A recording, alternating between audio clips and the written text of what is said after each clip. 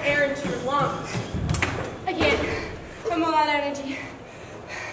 I need to eat protein to get some more energy back.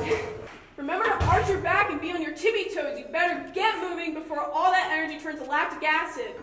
I want to see you use all your energy to burn those calories. Time to get swole. You're not leaving until all your energy is gone. I can't. Finally. I'm done. No, you're not. No, I'm done. That's right, you're done.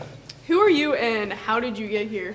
Editing, I think, but I'm Mr. Berman, and you gotta be fired, because everything you just told her is very wrong. But... No buts. Now get yours out of here. You see, kids, the three types of energy we're gonna be talking about today are heat, chemical, and electrical. Electrical energy, to put it simply, can be compared to the process of turning a light switch on and off.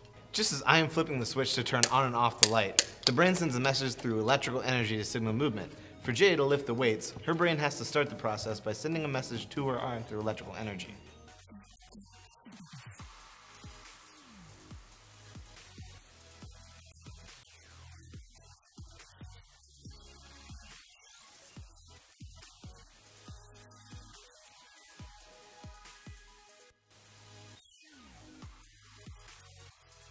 Now I want to take you deeper into the body with this green screen room.